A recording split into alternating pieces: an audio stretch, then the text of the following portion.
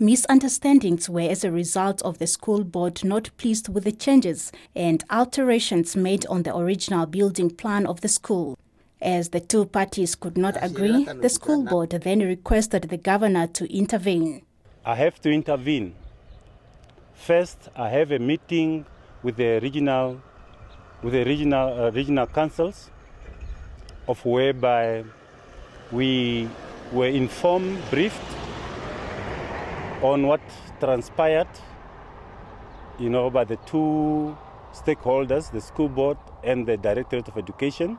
So we resolved the matter, and as I'm talking right now, the school will be constructed based on the understanding that only sound building will be still there, except those who are not in a very good conditions, they will be falling.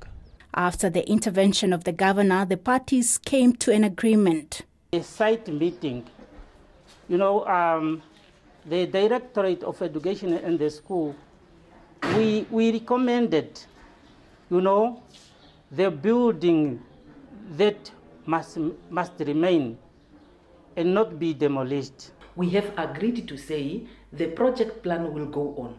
There will be the new Andimba Toivo. From the classrooms, up to the hostel, the new school will exist.